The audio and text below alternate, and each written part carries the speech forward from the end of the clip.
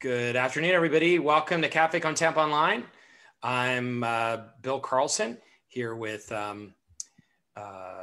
Andrew Smith, who is with Salt Pines, a local retailer, and he's going to talk today about what's happening with retail in Tampa. Andrew, oh, by the way, and Della Costa is out today. He sends his regards, and we're meeting in person on Friday morning, assuming that the storm doesn't hit too hard. So we'll plan on seeing you there in person. We're going to continue the online editions on Wednesday afternoons, and then we'll do the in-person ones on Friday. Thanks. Andrew, off to you. Tell us about Salt Pines.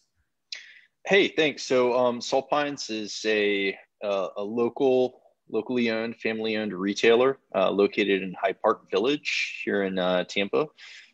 We are a apparel and accessories retailer. And we focus on curating products and items that are, inspired by our outdoor lifestyle and active lifestyle here in the Tampa Bay and Florida communities. So we're one of those go-to shops for t-shirts, performance button-downs, UPF protection fishing shirts, sunglasses. We do a ton of Yeti sales, and we've got some really cool other accessories and gifts like oyster shuckers and non-tipping can coolers. But that's basically the gist of it. Yeah, and how long have you all been around? Tell us your story. So we launched the company in 2013.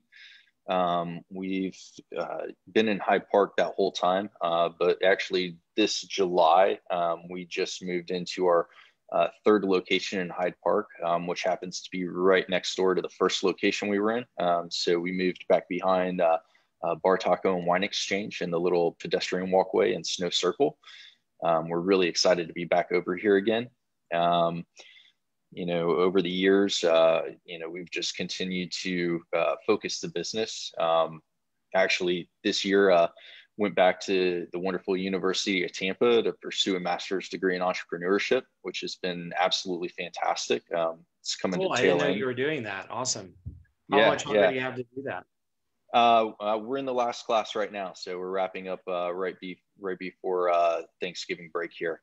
So it was a great opportunity to go back and take some time to really work on the business and what scaling in the future will look like versus just working in the business, and get some feedback from some really amazing professors and the business leaders that they have relationships within the community across the country with as well. Awesome. So I'm sure you've been studying marketing, and you've been doing it for years anyway in your business. Tell us, what is the reason? What's the point of differentiation for Salt Pines? Like, why should somebody go there versus any other store?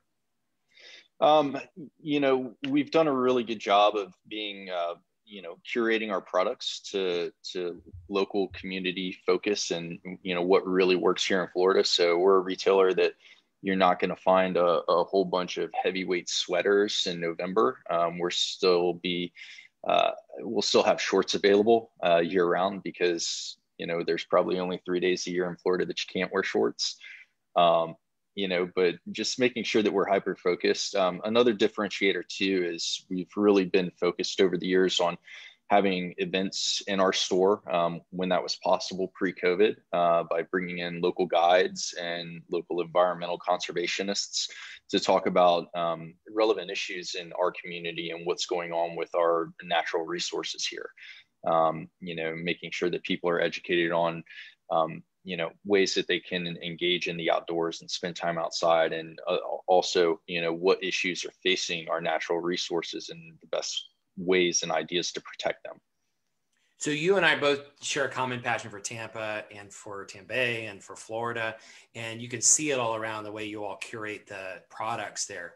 And I don't think you have easy access to all of these because you'd have to walk around, but you have like patches of Florida and the Florida flag. And I've got a hat that has the Florida flag that I got from you all.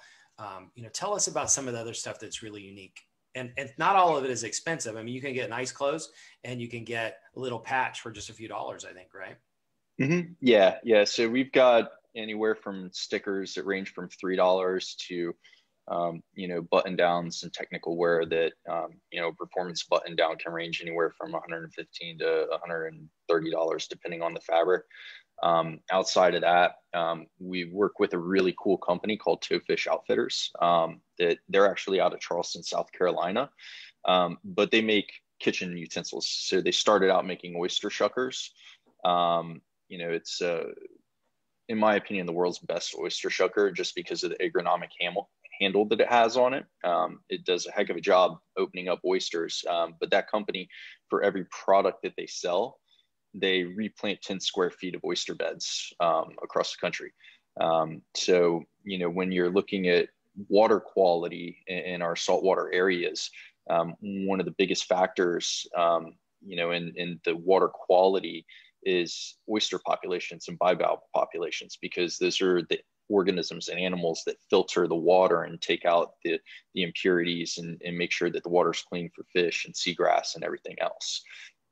So, what they do is absolutely wonderful for our natural resources and our saltwater estuaries. And for example, like popular during the holidays, this is their coastal kitchen collection that they have, and so it's a nice little gift set that they do around the holidays. And inside it, you'll have, this is their shrimp tool. So it cleans, deveins, and butterflies the shrimp all in one motion. That's the oyster shucker. And then this is my favorite tool, actually. This is their crab tool. And what's really awesome about that crab tool is the way the blade is designed on it. It's actually the first tool that makes it really clean and easy to get inside stone crabs, which are in season right now and delicious. Awesome. Can you take that into restaurants with you? That would get the Joe Stone Crab or Billy Stone Crab. I would think that a lot of restaurants would adopt that versus the traditional wooden mallet. But when it comes down to stone crabs too, there's a couple really great local captains that, they do a good job of taking orders, and you're able to go get the stone crabs and, prepare them yourself at your house, which is always a lot of fun too. Okay. I have to get that contact from you too. All right. Well, let's segue. You are I would call it especially your boutique retailer in the center of Hyde Park, and you've been around for a long time. By the way, you come to Café on Tampa a lot. Thank you for supporting us too.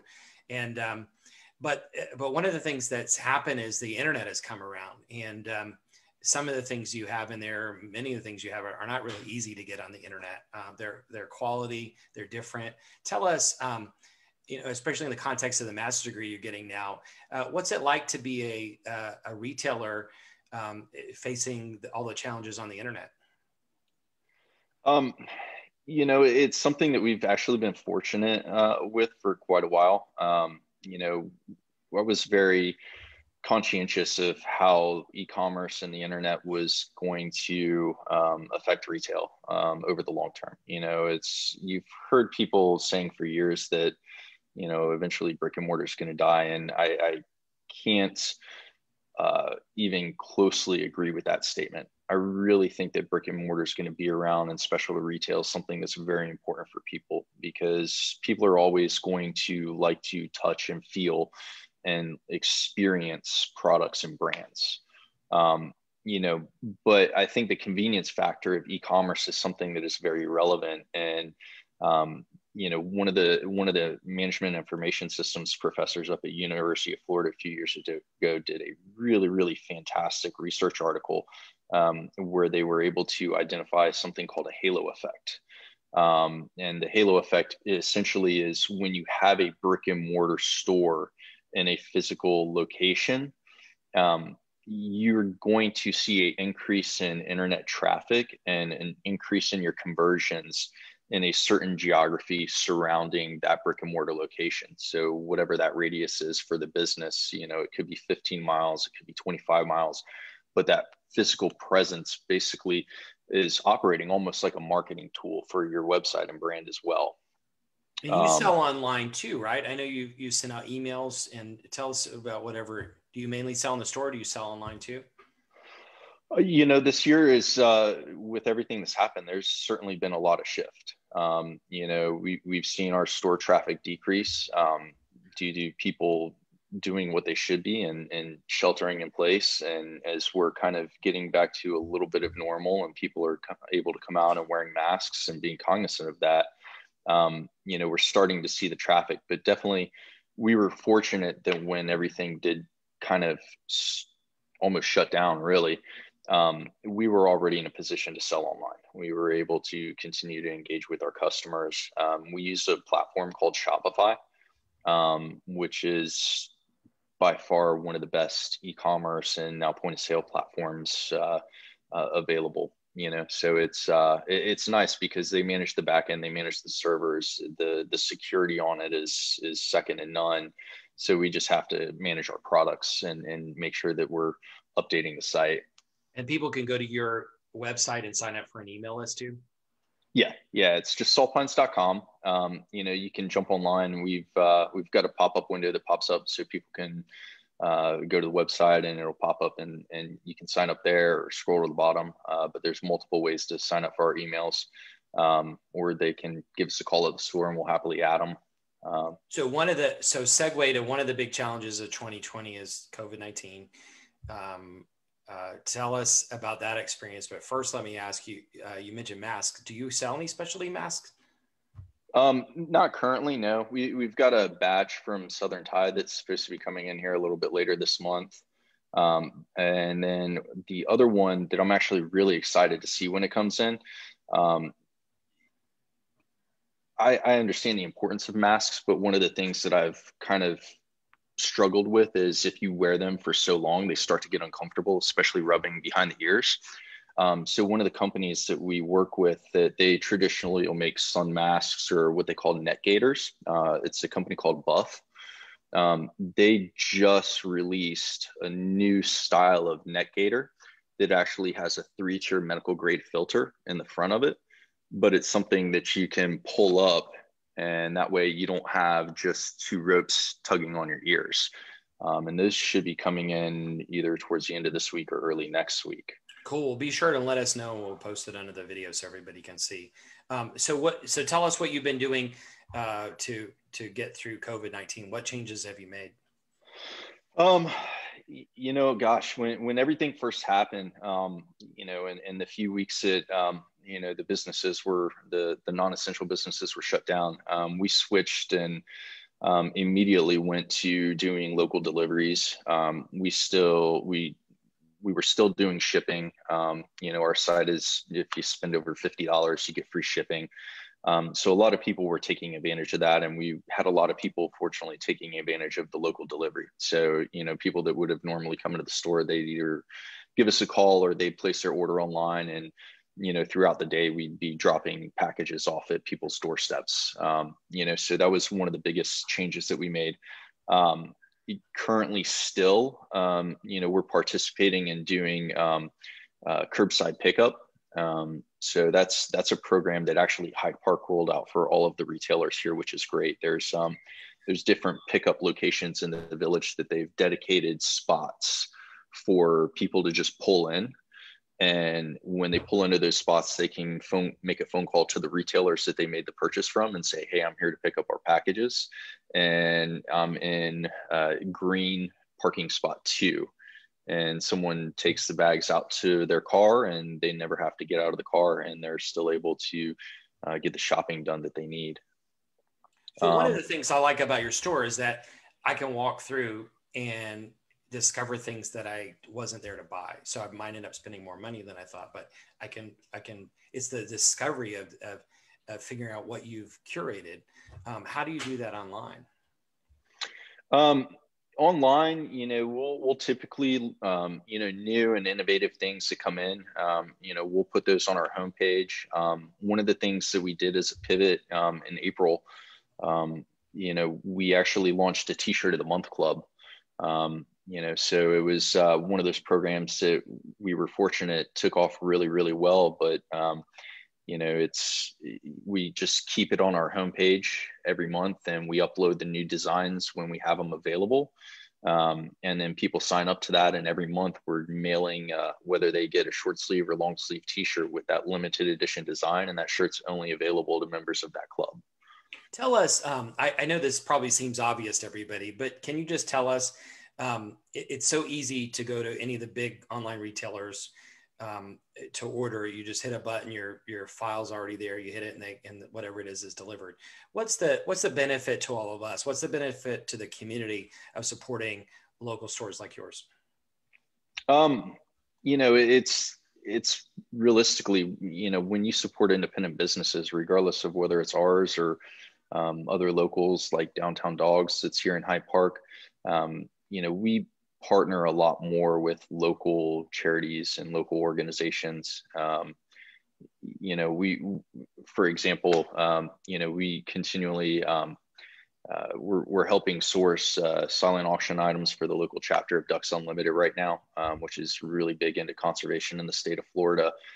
We donated trophy prizes for the Black Daggers fishing tournament coming up this Saturday.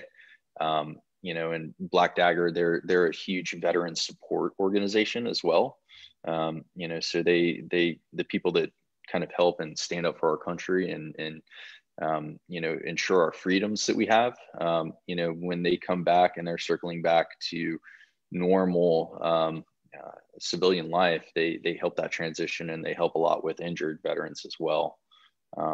So we basically are more conscientious about making sure we're engaged and participating in the local community and giving back. And I should say, besides Café on Tampa, I know you from many things in the community you've been involved in and that you provided leadership on.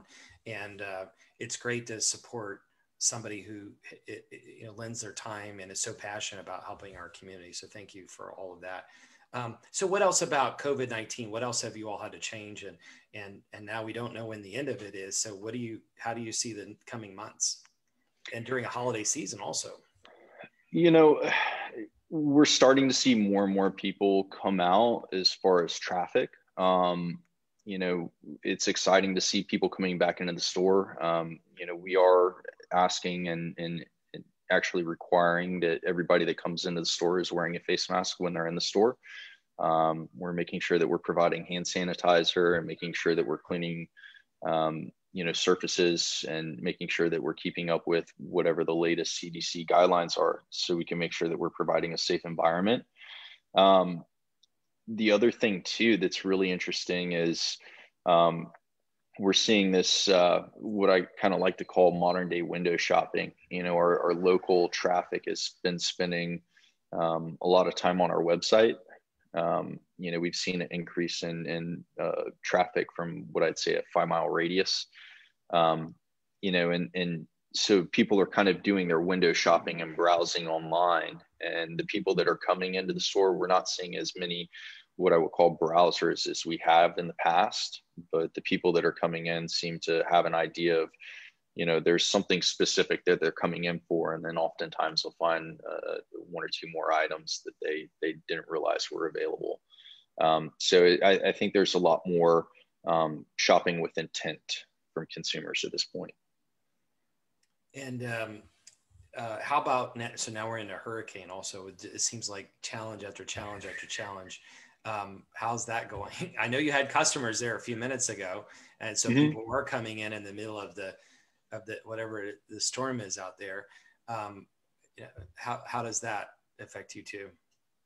Well, we did go ahead and close today at 4. The shopping center, Hyde Park Village, is closed as of right now. We're provisionally planning on staying closed tomorrow, depending on how the weather is. If we get lucky and the storm breaks up and it's just some rain going on, we'll probably go ahead and open the store tomorrow. But it's one of those things that we have to wait and see. We want people to be safe through it. People are still, the great thing about our website is it's open 24/7. You can go online and shop at any time. And then, it ships out as soon as the post office is available too. It's funny that the customer that came in was actually picking up a corporate order for us for some Yeti products. So we've been doing, we started out doing just businesses, and we've got it kind of fine tuned at this point to where we're able to personalize the different Yeti products. So like this is one you can see here. It's one of the Rambler 30s, and it's a Duracoat on it, and we basically laser engrave names, logos, whatever people kind of want on those as long as it's not protected by intellectual property rights. And that's something that we do in the store here, and it's a pretty quick turnaround versus if you go someplace else, you might be waiting, up to 2-3 weeks to get those items. Cool. Well, we're almost at the end of our time. It always goes fast. Can you tell us anything else that we should know about the store or your business? How we can support you, how we can support other retailers that are local? The biggest thing and the biggest ask for support at this point is just, especially this holiday season, be mindful of supporting local businesses. This year has been a challenging year for everybody. And there's a lot of local businesses in Hyde Park here. So, if you've got gifts in mind, please consider coming to see us. We're all doing a great job of making sure that we're requiring masks and asking people to use hand sanitizer and making sure that we're providing for a safe experience in our stores. But a lot of great gift opportunities for this holiday season here in Hyde Park Village. Yeah, I think the main thing, we said this a couple times already, but people, especially the last minute, want to find something that's unique, that's different. And I think that's what your store and a lot of those stores do really, really well. Okay. Any final thoughts? Anything you want to talk about that's coming up? Website? Any other information? Newsletter? The biggest thing, check out saltpines.com. Again, appreciate it if you follow us on social media too. We're on Instagram, Facebook. Those are the two big channels that we use. And it's our handles, just Salt Pines, no spaces. I want to thank you for having us on this afternoon. It's a really special treat to get to connect with you and all the Café con Tampa participants. We've always thought that you guys are such a great community, and over the years, we've definitely appreciated all y'all's support. Yeah, we hope to see you there in person soon when we build up our crowd again. If anybody's watching this for the first time, please hit the like button. If you're watching on YouTube, hit the subscribe button. And most importantly, please hit the share button on either one. We do this online interview as a free service to the community to help local organizations like Andrew's, but also to promote issues and help bring important information to the public. So thank you all for watching, and thank you, Andrew, and good luck. Look forward to catching up with you again soon. All right. Thanks, Bill. Appreciate it. Take care.